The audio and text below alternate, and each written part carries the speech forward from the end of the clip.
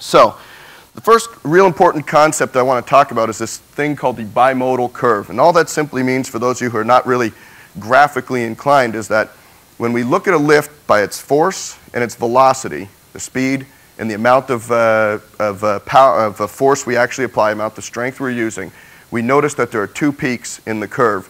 And in between the two peaks is this little valley. And what that simply means is that we are actually having that first and that second drive that I spoke about.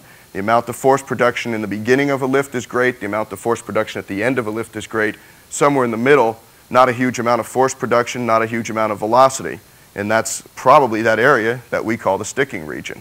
So we've seen this research come out back in 77 and 78. Again, it was visited in 1985. In 2000, in Escamilla's study, we even saw it in the deadlift as well. And then that kind of started making us believe, and this was actually well before Escamilla's work, we started realizing that, hey, all lifts seem to show this bimodal curve, whether it's, like I said, an arm curl or a bench press or a squat. That means inherently we are going to have some issues that we're not going to be able to manage, or we're going to have to figure out a better way to manage it.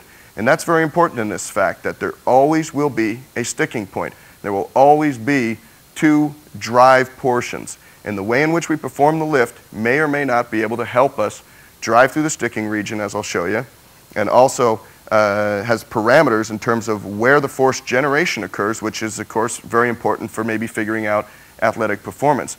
Now, I like bringing it back to that squat because as a strength coach, and I had my athletes always just intuitively, I just said, you know, right to the ground. Every single one of them had to have perfect squat technique all the way to the ground, every time with their butt, you know, touching the ground kind of thing. And now I'm thinking to myself, when in sport do we ever get in that kind of position? Maybe a catcher on a baseball team is down in that kind of position and needs to be able to explode out of the bottom to throw out a man at second, you know, running into second. But other than that, I don't see too many sports where this deep squat is necessary. Yet as a power lifter, of course, if you don't deep squat, you're not squatting at all, as far as I'm concerned.